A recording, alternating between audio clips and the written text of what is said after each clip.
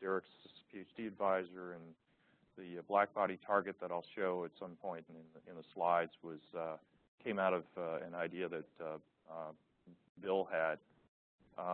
Vile Congas is working on some next generation microwave radiometers that ESA is planning to launch. Ishikawa-san is involved with AMSR, both AMSR, the one that's up in orbit right now, plus hopefully a future one. It's not officially confirmed yet, but everybody's hoping there's going to be another one. And Bill Bell's over a NWP researcher over at ECMWF. And then Dave Walker also sort of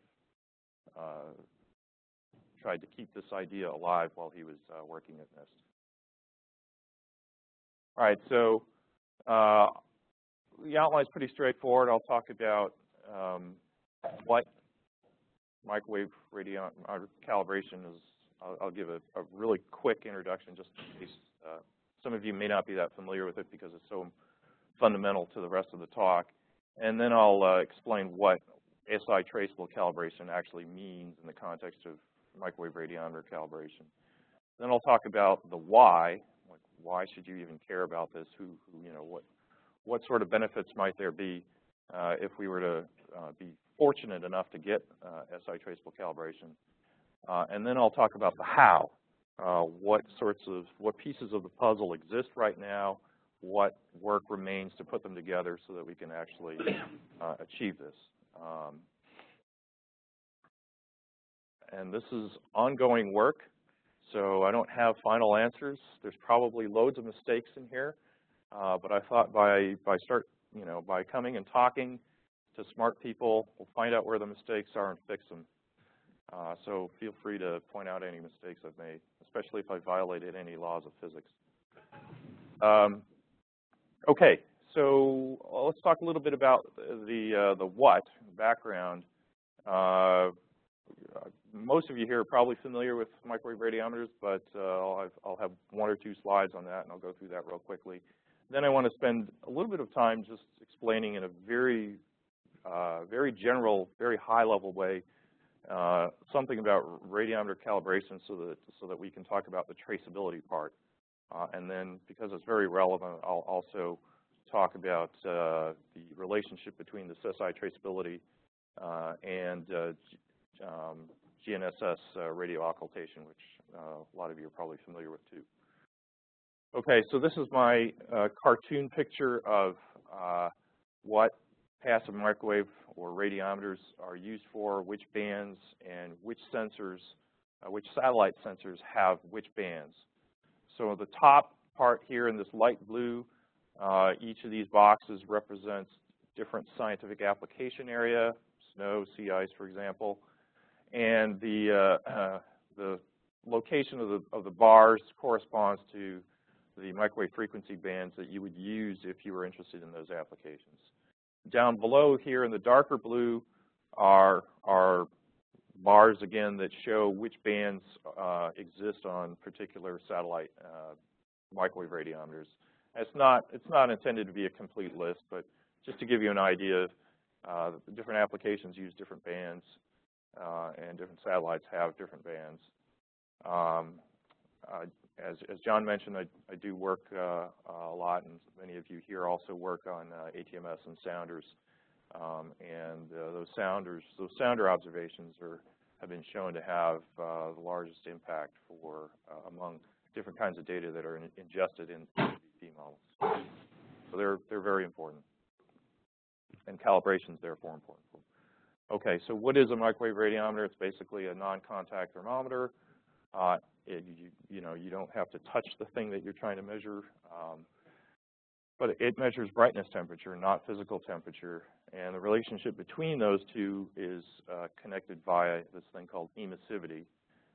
So your brightness temperature is not necessarily the same as your physical temperature. It is if your emissivity is exactly 1. So this tells us a way that you can calibrate a microwave radiometer. If you have a target whose emissivity is 1 or really close to 1, then you know what its brightness temperature should be by just measuring the physical temperature of that target. So this is a very simple, very straightforward way to calibrate something. And if you do that, you're now calibrated at that one brightness temperature. So how do you use this to calibrate over a range of temperatures? You first, and this is my highly simplified version, first you try to make your instrument as linear as you possibly can. And then if it's linear, or at least over the linear range, you only need 2 points to calibrate that linear transfer function. So you just have to use, you just need blackbody targets at two different temperatures. You'd like them to be as far apart as possible, but in theory, this is all you need. So there's a picture on the left here of a typical actual physical blackbody target. There's one of these on just about every microwave radiometer that's ever been launched into space, at least the smaller microwave radiometers. It's just it's a 2D array of metal pyramids. It looks like some sort of medieval torture device. The black coating is the actual, it's a material that has an emissivity of 1 at these wavelengths. So here's, up in the corner, here's a picture of ATMS, the top part of ATMS, and these 2 holes are the observing apertures. They are on a rotating structure, so that's how you get a scan of the Earth. That's how you get a swath. So right now this instrument's sort of up, the photo's upside down. Actually, this part points down to look at the Earth. So in this diagram here on the right, this circle just represents that circular scan. So during the entire life of ATMS, and this is also true of all the other sounders, the thing just spins. And as it spins, you know, as it goes down, looking straight down near nadir, it's looking at the Earth. But then during other portions of this circular scan, it looks at, remember that target from the previous slide? If you can fit one inside your instrument, and there is one of these inside here, that gives you a hot calibration point. And then during another portion of the circle, it actually looks straight out at cold space. And we know the brightness temperature of cold space based on first principle calculations, given that it's from the fact that you're looking at the cosmic microwave background. So it's another blackbody target with an emissivity of 1. All right, so now we get into SI traceability. What is it? This slide's all about what SI traceability is. The next slide's about what SI traceability isn't.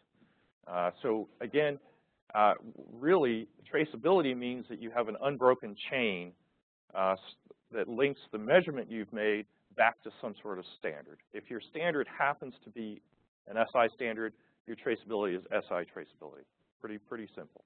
Each of these little loops represents a link in this chain. So let's translate that into microwave radiometers. Well, you have a cal target, just like you saw in the previous slide. You measure its physical temperature. You know its emissivity is 1, so you know its brightness temperature. So this is a standard. That's an example of a standard.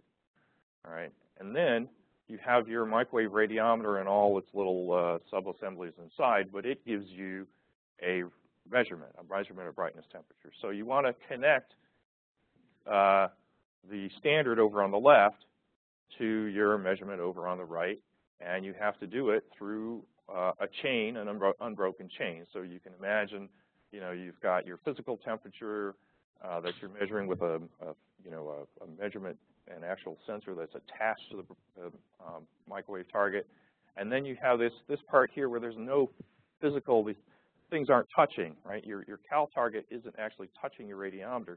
However, the energy emitted, the brightness temperature that's emitted is received, or some portion of that is received by your measurement instrument. So there's some magic that happens here that you have to get right in order to have an unbroken chain.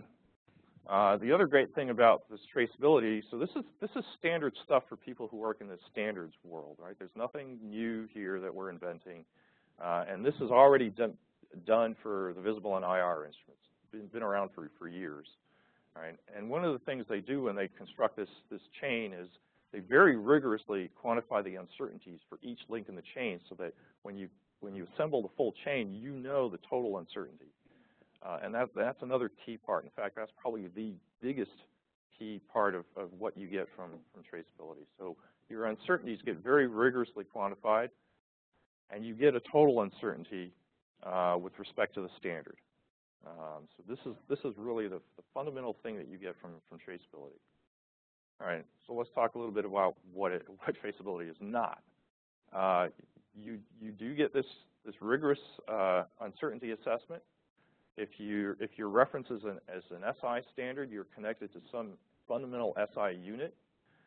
This doesn't mean that if you somehow managed to achieve SI traceability that your measurement suddenly became amazingly more accurate than it was yesterday. It just means that you know the size of your error bars more rigorously. So SI traceability doesn't mean that you suddenly, all of your uncertainty shrunk. It just means that it might actually grow because maybe you assume that they're small, your error bars are smaller, but by the rigorous analysis, it shows that your error bars are actually bigger. You just know them better. A really good example, many of you are probably familiar with the XCal activity that GPM has. GPM is a constellation of microwave radiometers. They've harmonized, another word you see often. They've figured out the relationship between the brightness temperatures among the different members of the constellation. According to standards people, this is intercomparison, not intercalibration, because the reference in the GPM case they're using the GMI radiometer as their Auburn reference. That reference isn't traceable to a standard, so you don't have that unbroken link. There's a link missing. If you could add that missing link to and make it traceable to a standard, then you go from intercomparison to intercalibration. Right? If that standard happens to be SI-traceable, you now have SI-traceable intercalibration. And again, so now if you've actually connected to a standard, you have an uncertainty analysis that gives you that allows you to quantify absolute calibration. So I'm going to use, you may hear me use the word absolute calibration, traceable calibration. I'm going to use those interchangeably. Somebody from NIST might quibble with me about that, but for purposes of this presentation, let's just say that they're basically the same thing. So big question here is, all right, great, traceability sounds wonderful, but you have your choice of traceability, you have your choice of standards. So which SI unit do you want to be traceable to? Well, radio occultation is SI traceable through the frequency standard. So radio occultation measures the path delay, fundamentally, of signals. And there's some modeling involved. You have to model the atmosphere essentially. So there are different places where you have uncertainties that need to be quantified. It's also good it works best over a particular range of altitudes within the atmosphere. Horizontally, it's got relatively large footprints, but it gives you fairly decent vertical resolution. The traceability that I'm talking about in this presentation is with respect to brightness temperature, which would be linked to the Kelvin, the temperature standard. So again, and it's a little bit more of a direct link to a standard, right? It works well over a whole range of altitudes within the atmosphere. You get similar vertical resolution, you get smaller footprint sizes, but both of these are complementary. They would both help constrain, for example, a weather prediction or an atmospheric state within an NWP model. Okay, so let's talk a little bit here in this section about the benefits, like why should anybody care about trying to do this? So I'll give some examples. First one having to do with constellation systems, which I've already kind of alluded to. Then I'll give an example each for NWP applications and fundamental climate data record, and also what I call regular retrievals. So we talked about the benefit of traceability to calibrating a single radiometer. Now imagine you have a constellation. GPM is the obvious example, but for example, Steve Volz and many other people, are thinking have visions of future sounder systems, for example, that would include maybe some of the ATMS class sounders, but then also combined with a bunch of CubeSats. Well, CubeSats are great because they're smaller, they're cheaper, et cetera. But smaller means that it's harder to put a calibration target on them.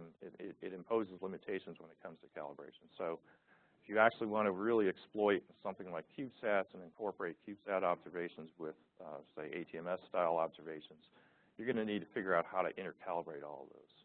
So over here in the top right, this picture is intended to show or to sort of visualize the concept that every single one of these radiometers in a constellation will have its own separate calibration line. So that's what each one of these red lines, and they're not going to all be the same. Right? You go and build 10 radiometers, even if they're supposedly identical, and I guarantee you, you'll get 10 different calibration lines. So how do you make these all, you know, what do? You have to, so you can take the GPM approach, which is actually a very good approach, and you can also do things on the ground pre-launch.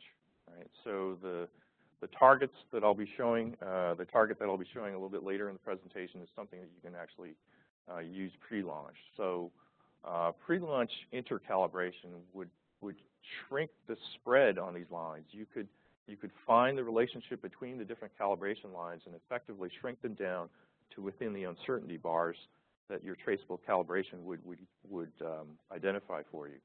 And then the post-launch cal would have an easier job because you've done a lot of this work in the pre-launch time frame.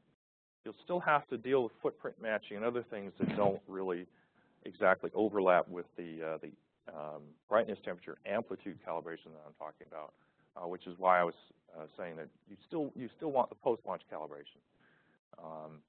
Now, it also appears that this pre-launch calibration can be extended to on orbit.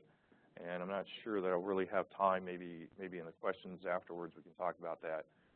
But then it would be possible to do SI-traceable cal on orbit as well as pre-launch, and you can have some wonderful benefits from that too.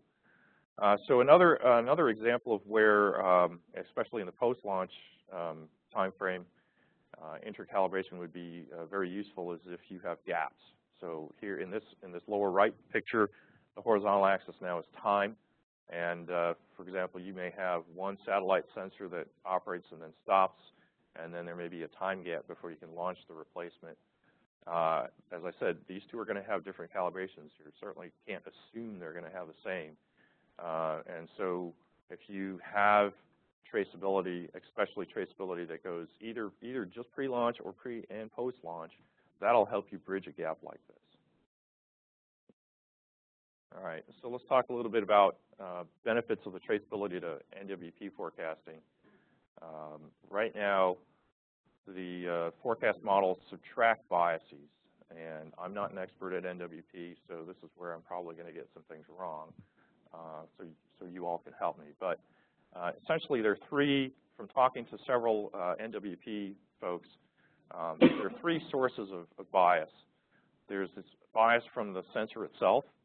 There's bias in the two models that are used to construct an NWP forecast, the radiative transfer, the forward model, as well as the forecast model, which is the thing that has the atmospheric state in there as well. The bias corrections are actually larger than the residual model errors currently, which is a little bit worrisome, maybe. And there's a reluctance to, so you have some error coming from source number 1, some error coming from source number 2, and some error coming from source number 3. But how much is coming from 1 and how much is coming from 2 and 3 isn't really well known. In fact, in some cases, in a lot of cases, apparently what they do is they attribute errors in number 2 and number 3 to 2 errors in number 1. And you say, so why would they do that? It's unphysical, right? Well, it's convenient.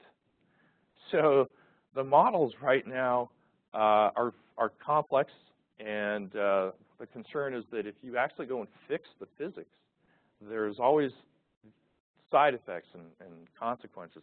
You fix something in the model over here, but it's a complex system. There are going to be other changes that happen. So there's some reluctance to go down that path. But that's the path you need to take if you're going to actually fix the physics in your model. So as models get better and the physics need to be more correct, this may turn into an issue somewhere down the road. So traceable calibration would quantify very rigorously the error that's coming from the sensor, the actual sensor observation itself. Then now you know how much error is truly coming from this. And then you have a better idea of how much error is coming from the rest of the sources of error. So that's one way that this traceable cal would benefit NWP forecasting. So here's essentially what I said, but in more official terms from Bill Bell over in essic.umd.edu. Say the forecast model errors are down in the neighborhood of 1/10 of a Kelvin. The biases are sometimes, like an order of magnitude larger. So, and he does, as I say, using more correct terminology than I did, explain that it would be nice to be able to rigorously partition how much of your bias is coming from what source. All right, so now we'll talk about FCDRs. And I'm only going to focus on one. This is the brightness temperature FCDR. I found this on the University of Colorado group's website. But essentially, they're trying to stitch together a consistent set of brightness temperatures across decades using observations from a series of satellite microwave radiometers as they operate and die and operate and die and so forth. You don't always have overlap. Fortunately, here you can see there is overlap, so you can use various on-orbit calibration techniques that require overlapping observations. But in general, you can't assume that you're definitely going to have overlap. So as I mentioned earlier, if you have a jump, a gap, having an independent way to calibrate could be very useful.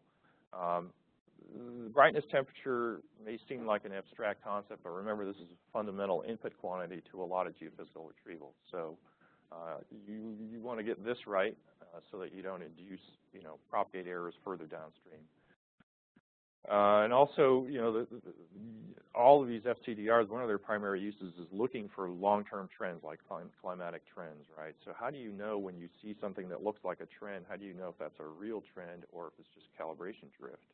And again, if you have an independent way to calibrate, you have a better chance of separating those before you publish that paper in Nature claiming that you found, a climate change.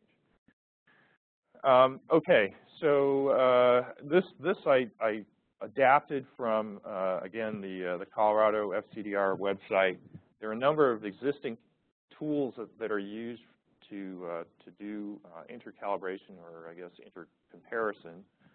Coincident overpasses, different satellite sensors pass over the same spot within approximately the same time, and you do a comparison. Of course, you have to worry about the fact that you've got different footprint sizes, different shapes. The orientations are different. You get a lot of passes. Most of these sensors are polar orbiters. You get a lot of passes over the polar regions, various double difference techniques, and then there's vicarious calibration techniques where you use geophysical phenomena and limits that just happen to occur in nature to try to create artificial calibration targets using the Earth. So I highlighted this section in red, where they call out the fact that because there's no such thing as an absolute calibration target for microwave radiometers, they have to use other techniques, but essentially this says that it would be nice, it would be better if you had such a thing. So in short, if you had a pre-launch method of doing traceable calibration, you would be able to better quantify these uncertainties, and that would help a lot with a constellation type of situation. So I've already said most of this. I would maybe focus your attention on the last bullet down there from UMETSAT. So UMETSAT, of course, is interested in these long data records.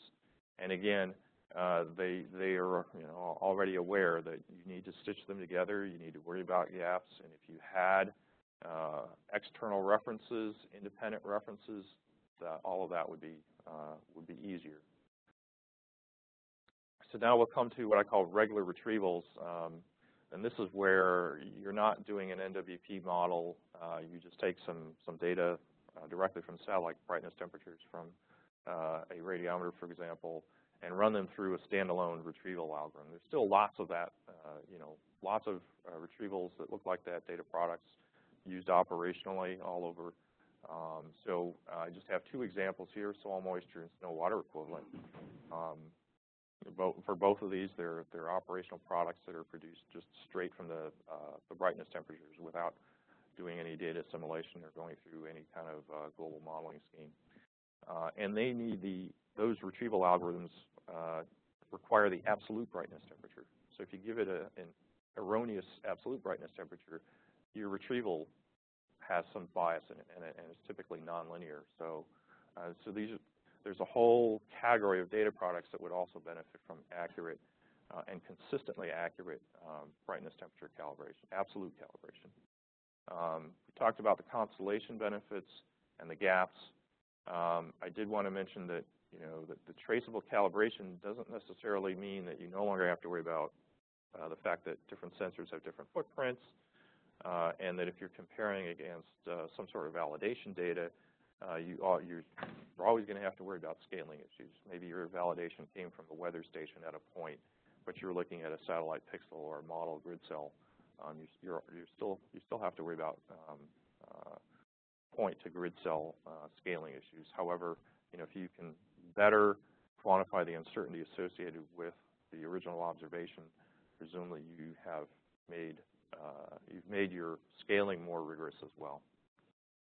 All right, so now in this last section, I'll talk a little bit about the technology. So I mentioned in the visible and infrared world, they've had traceable, SI-traceable standards for a while. They use them to calibrate satellite instruments that have been launched. They use them to calibrate airborne instruments. They use them to calibrate ground-based instruments. So there's nothing new here. The only problem in the microwave is there hasn't been a standard, a microwave standard, a blackbody standard for the microwave wavelengths until a few years ago when NIST built a prototype target, and I'll show a picture in a second. And then I'll also show a little bit about the methodology. This is an area where work is ongoing. We don't have all the answers. We don't have a complete recipe yet. But so here's a picture of the target. This top diagram is a CAD drawing.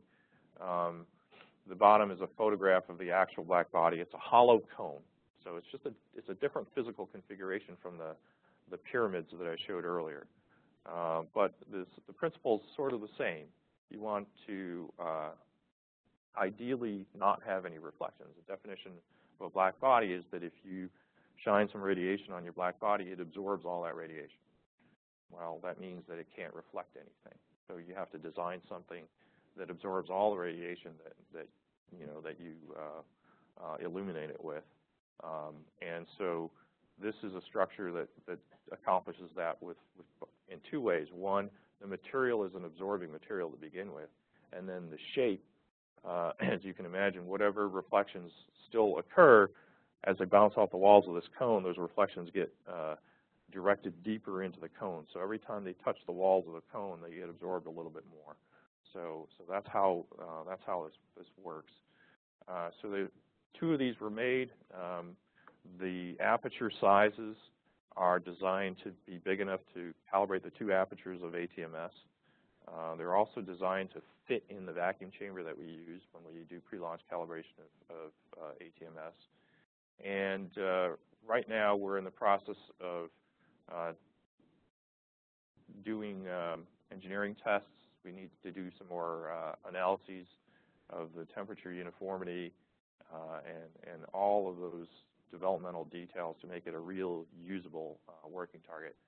The coils here are tubing that you can run a cooling fluid through. So and you hook that up to a temperature control unit. So that actually lets you vary the temperature of this to simulate brightness temperatures, or to be a standard over a wide range of brightness temperatures. And then there would be temperature sensors attached to it as well. And the cooling tubing is wound around the whole thing to try to help with to give you a nice uniform physical temperature. So the traceable, the calibration methodology right now is fairly straightforward and simple. Again, remember, you want that unbreakable chain of measurements. So imagine that you have your radiometer here, which has a rotating aperture so that it can look at different things as it rotates. You want it to look at things that a standard, which in this case is our cone target, for example, and then you want to transfer the observation or the measurement made looking at the standard to the next thing in the chain, which could be additional targets of a different type, for example. It could be additional microwave radiometers. But in this kind of a configuration, you would look at your standard, and then as you rotate, you would look at your the next thing you're trying to calibrate, which let's say is another blackbody standard, for example, maybe a cold one or a hot one. And then by repeatedly doing this and adjusting things, you would you can transfer the calibration from the thing that you're sure about, which is your standard, to something that a new standard. I'm sorry, new target rather. And then you can also do the same thing if you had two targets that were previously calibrated against each other. You could also use those to calibrate a new radiometer. So if you had two knowns and one unknown, by going back and forth and looking at this and ensuring things are stable, you could transfer a calibration from the targets to the radiometer. I just want you to understand that. So this is actually a matter you're talking about the ground calibration, right? That's right. So there's no like unopened when it's on there, and then you care about your half body target, but you do not have another target. Then you assume your hard target on the open didn't change, but this is only for pre-launch. So this is what you would do on the ground to transfer, for example, calibration from a known, let's say the cone target, which would be our standard, to one of the pyramidal targets, for example. Right? So let's say you did that for, and in particular, let's say you did that for the pyramidal target that's actually inside ATMS or whatever other microwave radiometer. A lot of those radiometers have. So then that target that's inside your instrument is now traceable to your standard. At that time, right. And then you launch it, right? How your sensor looks at that target, if that remains the same, if that hasn't changed from pre-launch to orbit, then on orbit, when it looks at the target, nothing's changed to within some uncertainty that you've quantified. Right? So that's the part I don't understand. So will hard target on orbit the quality change? Well, not traceable in time. That's the part I don't know. I think what's important here is using this as a standard, the warm load on the ground and transfer the as a traceable warm load emissivity to the all warm load you use. Very importantly here, because if there is different measurement or different standard, because now the warm load has no standard, so the different vendor have maybe different measurements. Okay. The warm load emissivity, they have different methodology. Right. So that makes some uncertainty of the what's important here transfer the standard. Right. But my question actually is, will that blackbody target, the quality or whatever, change on orbit with time? And how do you? Another issue is the degradation. Yeah. Everything. I mean, anything you put in space will eventually change to some degree over time. However, what you do is knowing why things change, you construct the target in a way that minimizes those changes. That's the whole, that's the design principle behind any onboard calibration device. You want to make it so that it changes as little as possible. You're not saying that I can guarantee that it's going to be zero change. You just know that, in this case, I don't know, different materials behave differently in the space environment, right? So if you know how those behavior mechanisms will affect your target, you do everything in your power to design the target in such a way that its changes are going to be as small as possible. And you can quantify a lot of that, right? So this gets back to this business of rigorously quantifying the uncertainties. So you can say, look, over the lifespan of this instrument, I know, based on experience, maybe ground-based experiments that have been done on measurements, et cetera, characterizations, I know that my target has not changed more than plus or minus X, right? So now that becomes a number that goes into your overall error budget, right? And hopefully, if you've done a good job, you've made the X in plus or minus X really small, right? So that it's not hopefully not the dominant driver in your overall uncertainty budget. Now, remember that in the ATMS example, this hot target that you calibrate on the ground, that you traceably calibrate to your standard on the ground, is literally the same target that's in the instrument that gets launched in orbit. So you've done this traceable cal, you've done the link to the standard on the ground, and then you've launched the same thing into space. This entire mechanism here, where the rotating aperture that spins around and looks at the target, is the actual ATMS itself in this example, right? So this part and this part and the exact geometry, the materials, it is actually the same instrument that you launch into space. Now remember, you need 2 points to do a calibration, so we've only talked about one. The other one in space is you look at cold space, right? On the ground, this would be a second external pyramidal target. It would be pretty much the same as one of these, it's just at a colder temperature, right? So the difference between, in the case of the cold target, the difference between the situation you have on the ground and the situation you have on orbit, those are going to be different, right? On the ground, you'd have a physical blackbody target. On orbit, you don't have a physical thing that you could touch. It's cold space, right? So there are differences, but again, you can quantify those. I'm not saying that remember, I never said what I said at the beginning. Traceable cal doesn't magically make your calibration better. It just means that you know those uncertainties more rigorously. So if you can quantify the differences between the situation you have on the ground and the situation you have in orbit, but on the ground, you did this transfer of calibration between the standard and this target. And then you, through analysis or whatever, experiments, what have you, you quantify the difference between the calibration with this target and a calibration using cold space. So you have that link between cold space and this target, between this target and the standard, you have your unbroken link. And you know, and you've quantified the errors at every step of the link. So now you have a traceable cal. So it's possible in theory. We haven't actually calculated the numbers, but you could do this. It doesn't magically make your calibration better. It doesn't shrink the size of your error bars necessarily, but you will know the size of your error bars, whereas right now we don't.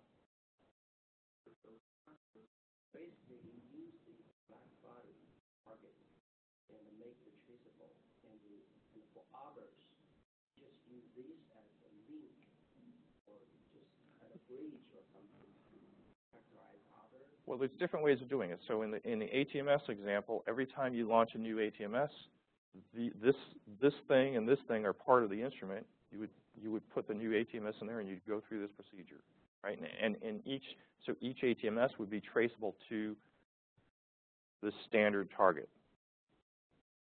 all right? So you can imagine the standard target, different ATMSs or other radiometers, and for each one there's an unbroken link going back to the same thing, the standard target. And it's the common reference. It's literally the thing that everything else is referred to. Right. So GPM has basically kind of done it with the XCal effort. They've figured out how the relationship between brightness temperatures are observed by any one of the constellation radiometers back to the GMI radiometer. But the GMI radiometer isn't connected to something that you can actually call a standard. So they've done the biggest part. There's an example of different radiometers being calibrated against something that's in common. In that case, the GMI radiometer. There's only one missing link, which is to then calibrate or link that, connect that the calibration of that particular radiometer to a standard. If you could do that, if you could add that missing link, then the entire constellation, in theory, becomes traceable to a standard.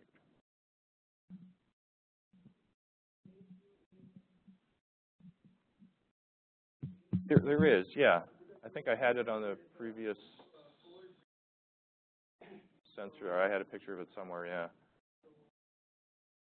So this is a picture of the situation you have on the ground. In orbit, this gets replaced with looking at cold space. Yeah.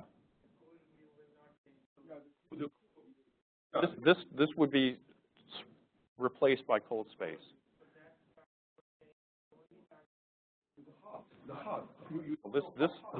This doesn't change, but you have a temperature sensor on this thing. In fact, you have multiple temperature sensors on it, and remember, it's a black body. And black body means it has an emissivity of 1, which means the brightness temperature is equal to the physical temperature. So you know the brightness temperature provided your temperature sensors are working, or you know it too within the error bars of your temperature sensors plus whatever other error mechanisms are present. Again, you need that unbroken chain, but here you have the unbroken chain.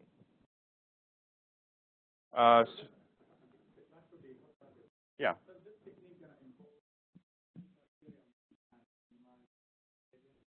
Sure. Yeah. So those are, I mean, the design of any of those pyramidal black body targets or the hollow cone, doesn't matter. Ideally, you'd want the entire structure to be at a single temperature, right? Completely uniform in 3 dimensions. In practice, that's impossible. Or you do it as best as you can. So the design of a black body is always a trade-off between wanting the temperature uniformity, but also wanting something that doesn't have reflections. So for example, the hollow cone, the longer and and the skinnier you make the cone, the lower the reflections. But then now it becomes harder to make that thing a uniform temperature. So there's going to be a trade-off. And the same is true of the pyramidal target description. If you make the pyramids longer and thinner, you'll have lower reflections. It'll be a better black body, but the temperature gradients are going to be bigger. So you have a trade-off. But yes, there are considerations like that when you're actually designing a black body. Okay, so I'd say it's still a work in progress, but this is a basic technique. You apply this, you can construct a unbroken chain of measurements, and then you have to quantify the uncertainty associated with each link in the chain, so that at the end you have this unbroken link. You know all the uncertainties. You've got traceable calibration. Didn't say the calibration's better. You just know your error bars better. Okay, so it turns out that one of our co-authors, Ishikawa-san, who works for Mitsubishi Corporation. So Mitsubishi Corporation is the company that has built all of the AMSERs in Japan.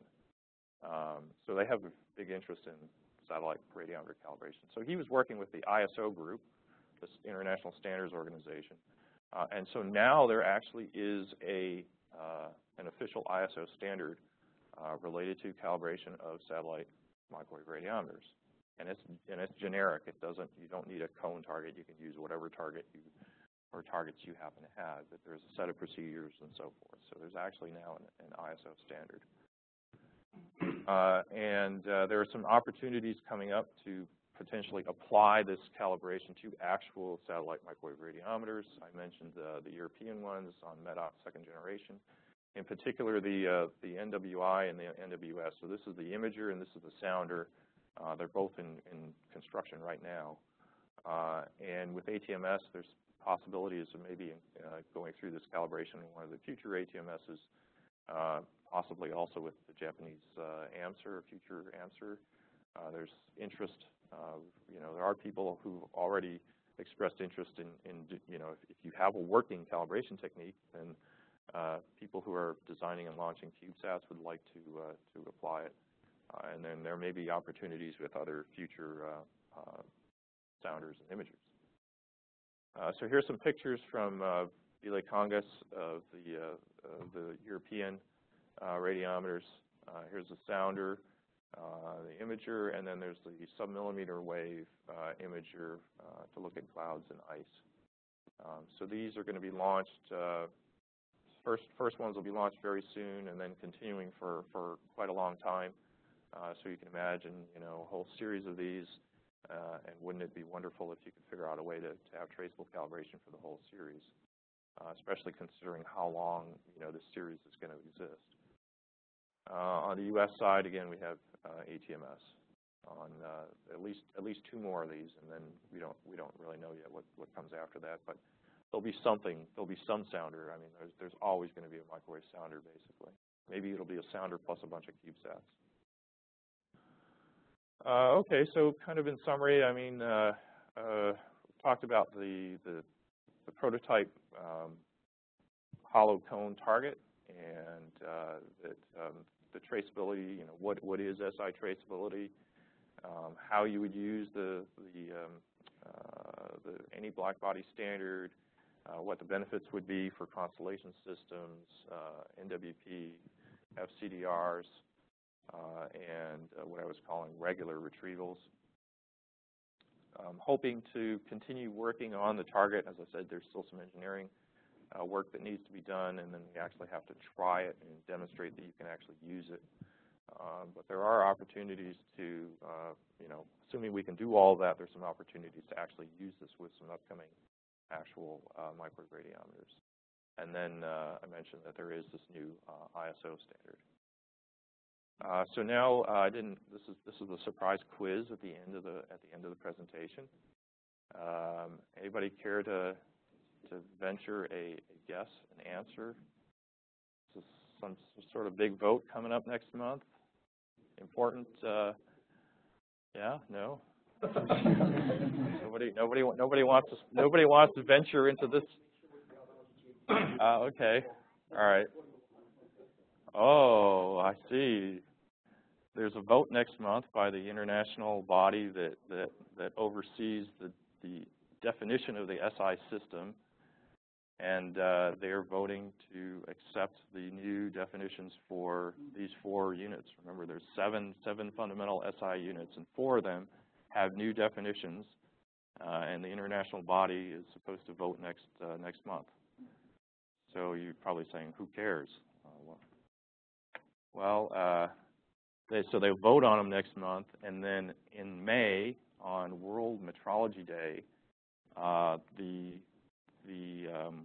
new definitions will be put into effect. So it turns out that you probably don't follow this, right? This is really obscure stuff, right? Most of the fundamental units, like the second and the meter and stuff, have been defined in terms of quantum mechanical things, right? They've been gradually changing them over the years. So there's only one fundamental unit left that's defined in terms of a physical artifact. It's the kilogram. The kilogram is still officially defined in terms of this block of metal that's sitting in a vault in Paris. But they've been concerned that the weight of that official kilogram has actually been changing, and it's no longer good to be defined in terms of a physical artifact. So they figured out a way to define the kilogram in quantum mechanical terms. That'll be the last one. So hopefully the vote next month will go as planned, and then next May, all the fundamental SI units will be defined in terms of quantum mechanical entities. All right, thank you. Oh, Mark, question? Question. The first question is, you didn't give any number about how bad we are now and how good we can become after we have this IS traceable for microwave. So can you give some numbers? So the NIST has predicted that the size of the uncertainty error bars for the conical target alone, not the whole chain, not the entire chain, just the target, is around a couple tenths of a Kelvin. That's absolute calibration. Okay. So how bad we are now? Does anybody know? I think at least we have a rough estimation, right? Because we always have a temperature sensor in on the target, and usually we have an estimation or measurements of the emissivity as well. That would be relative calibration. Yeah, even relative, so we still know how bad. Somewhere in the neighborhood of, a few tenths to Kelvin. It depends on which satellite radiometer you're talking about, which frequencies. For the ATM and S, the absolute calibration accuracy requirement is roughly about half to 1 Kelvin. In that range, it varies a lot. I mean, things like SMAP or SMOS that are, have apertures that are meters in size. The calibration is, quite different. So. Okay, thank you. And second question is that this like a magic cone standard target, why they didn't do it like 50 years ago? Why they do now? I think there's no technique obstacle like a long time ago. They should can build this a long time ago. No, that's a good question. My understanding is that it's not a totally new idea. The radio astronomers were the first ones to come up with the idea, and they are actually using them to calibrate some radio telescopes right now. So, I mean, the hollow cone has certain advantages over the pyramidal type of target, but, it's also got some disadvantages. So it's another trade-off.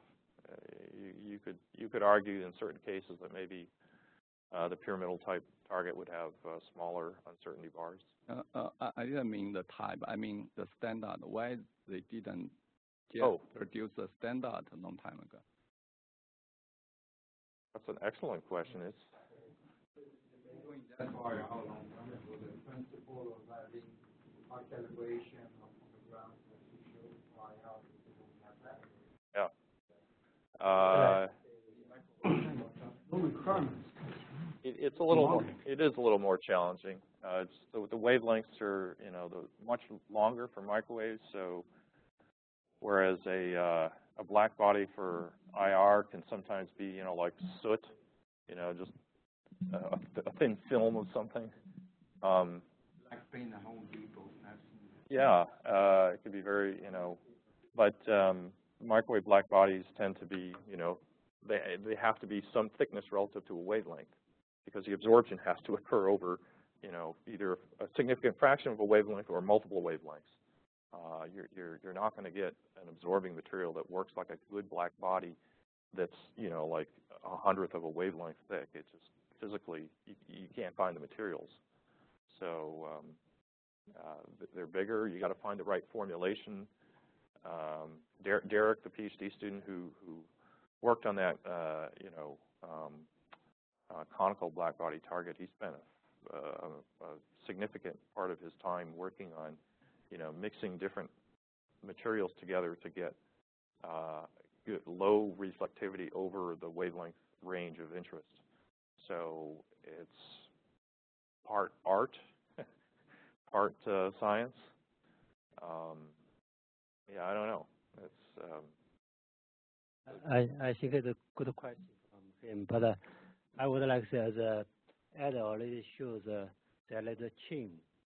So this black body is just the last part.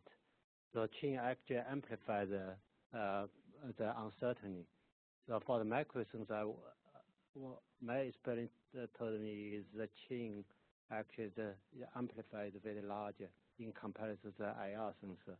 So IR sensor is the people talking about like 0.05 Kelvin something, the absolute calibration. But the microwave sensor today we're still talking about like probably ½ degree something. So that's that we need a lot of work about the chain between. That's very important. Also, those chain is depend on instrument. For different instruments, are different. That's hard for microwave sensor. Everything is bigger with microwaves. Harder to work with. So I have actually a question for Mark. So you're talking about 0.5 Kelvin in the trend. I mean, the change itself, the different sensor actually change. Yeah. So even though in this case we know the absolute calibration on the ground is accurate, and then how do you actually correct those 0.5 Kelvin? I have bias